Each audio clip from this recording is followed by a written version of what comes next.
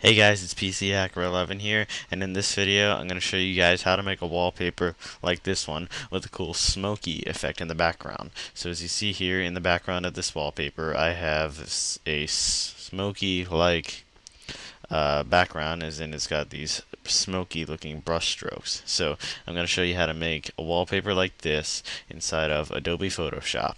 You can do this inside Adobe Photoshop version CS3, version CS4, or any other version, but I know for positive it works with version CS4, and that is the version I'm going to be demonstrating it to you in.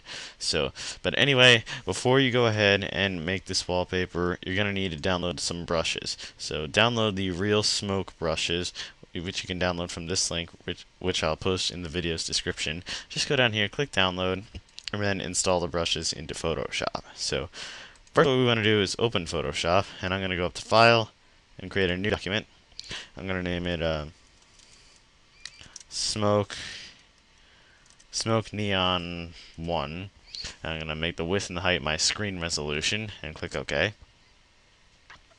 And I'm going to make sure it's at a black background for me. So what I'm going to do now is I'm going to go down and create a new layer, and then I'm going to go in my brush tool.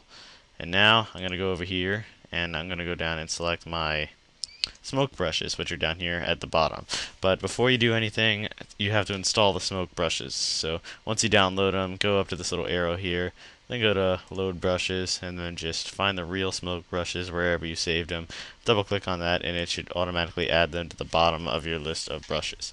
So without further ado, I'm going to go ahead and I'm going to start making brushes. So I'm going to put that smoke there. I'm going to go down and grab another one. So I wonder what this one's like. Just put that there, start smoking around. Then I'll maybe put this one around here. Put that there. So I think that's all for the green I want. Now I'm going to go ahead and change to sort of a neon blue. I'm going to grab this one, just splat that there. Might want to splat some of this up here. Splat some down there. And I'm going to finally put another one over here. And now I'm going to go down and I'm going to, I don't know, make sort of a neon purplish. You can use whatever colors you want, but I'm kind of feeling the neon colors today. So let me just grab that, put the purple streak there, sort of purple smoke there, but that one doesn't look good. So I'll put this right here. Need to fill out that spot there, so I'll just put this there. And then basically I have all the smoke that I want on my wallpaper. So I'm going to go down and I'm just going to create a new layer.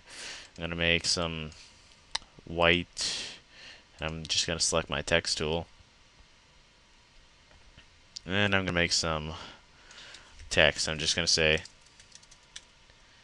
PC Hacker 11. I'm going to position it in the center. I'm just going to go to blending options, give it a drop shadow, inner shadow, outer glow, and inner glow. And I'm going to make the stroke white and click OK. And then I have my wallpaper like that. So if I just go into the outer glow, I'll make the outer glow color same neon purplish. Make it glow out like that. And then I'm going to go up to File and Save As.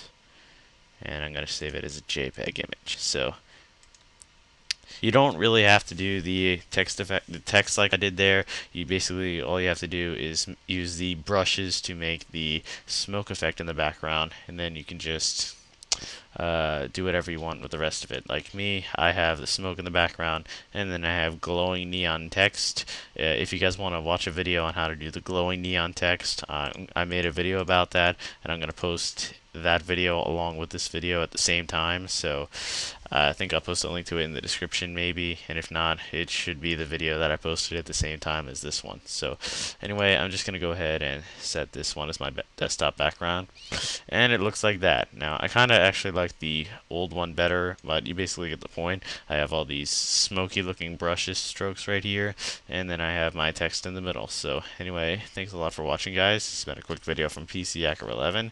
I'll post all the links you need in the description. So thanks a lot for watching again, and I'll see ya.